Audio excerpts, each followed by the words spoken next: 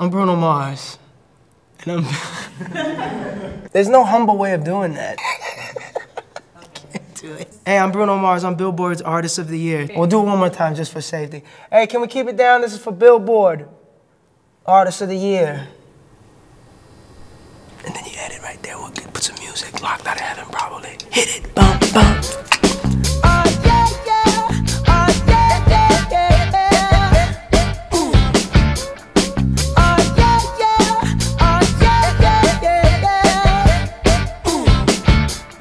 Let's do something different. Like, let's freak them out. Like, this is what Gaga would do. Hit it.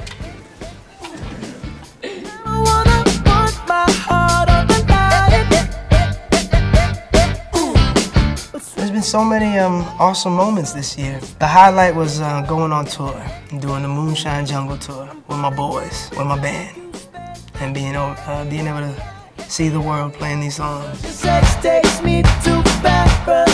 How does it feel to have 2 successful albums back to back?